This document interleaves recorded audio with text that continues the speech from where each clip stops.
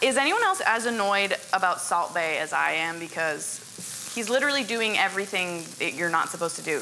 He's cutting the meat before he rests it, and he's salting it after he cooks it. Also, he takes this leg of lamb, he like smacks its butt. It's just like so rude. I do not respect him.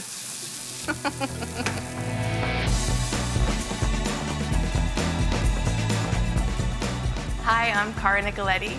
I am a butcher at Foster Sundry in Brooklyn, and today I'm going to make a veggie burger. For this recipe, you're gonna need pepitas. You can get them raw and then toast them.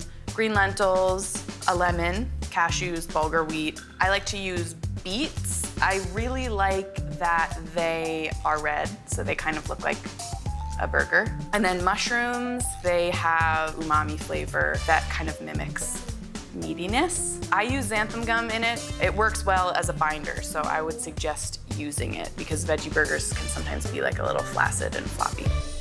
First thing you're gonna wanna do is get your beets roasting because those take about an hour. Drizzle them with a little bit of oil.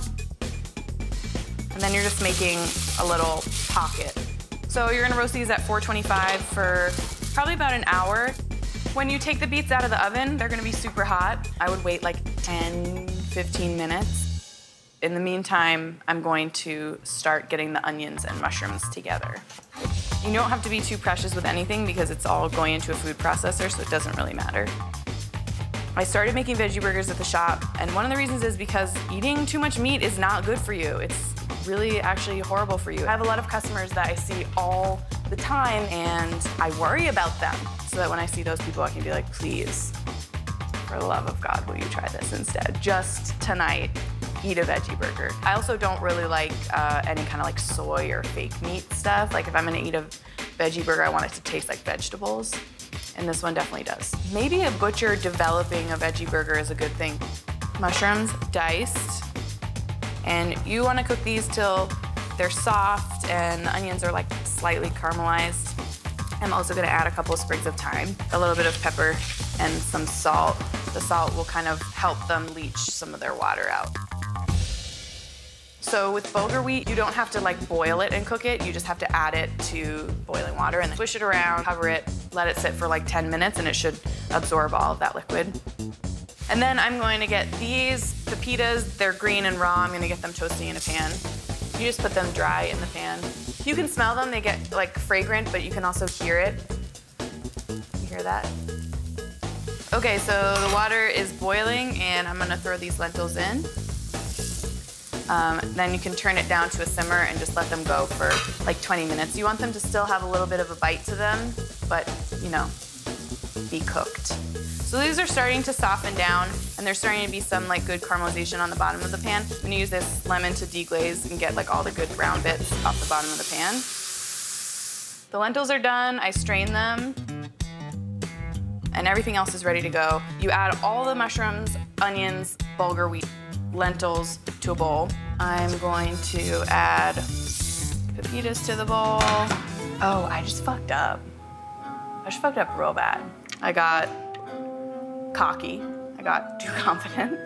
And I added the pepitas into this bowl.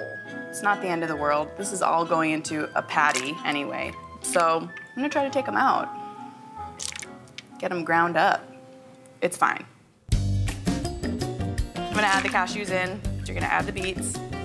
So for the cashews, you want them toasted. You can buy them toasted, that's fine. If you get them raw, just toast them in a dry pan like you did with the pepitas.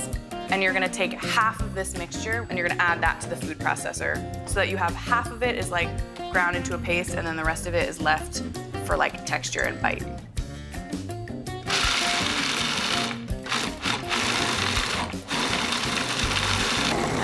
To get this mixture going.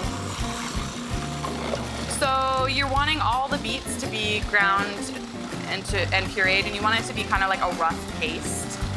This paste is what's gonna hold the rest of this together. Okay, so you can see that everything's well incorporated. It's kind of like, it's not totally smooth. It still has some texture.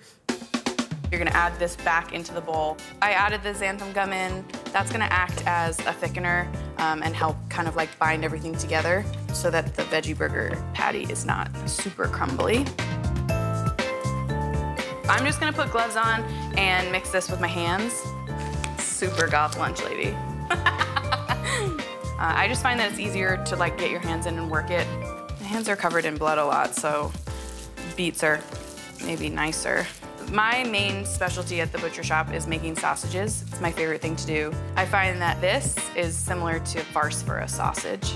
The test with a sausage to see if it's bound well is that it will stick to the back of your palm for 10 seconds if you like leave your palm like this.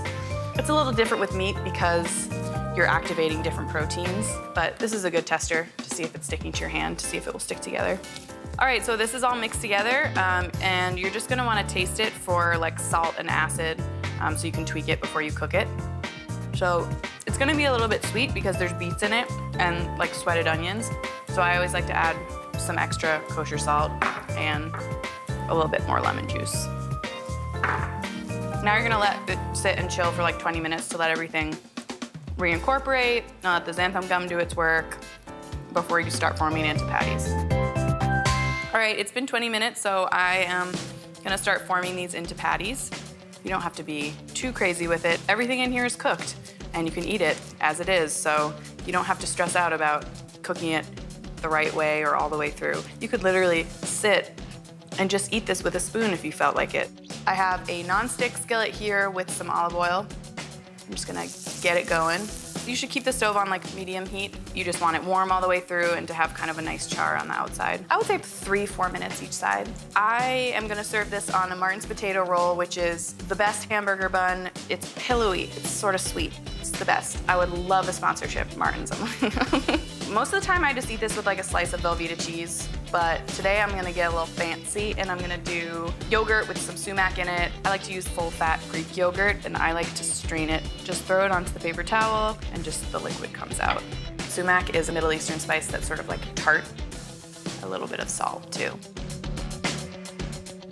Some sliced avocados, sprinkle a little bit of salt and also throw some lemon juice on just so that they don't oxidize and get brown. All right, now it is time to build the veggie burger. Blob of sumac yogurt. This is the most perfect avocado I've seen all winter. Some arugula, gorgeous.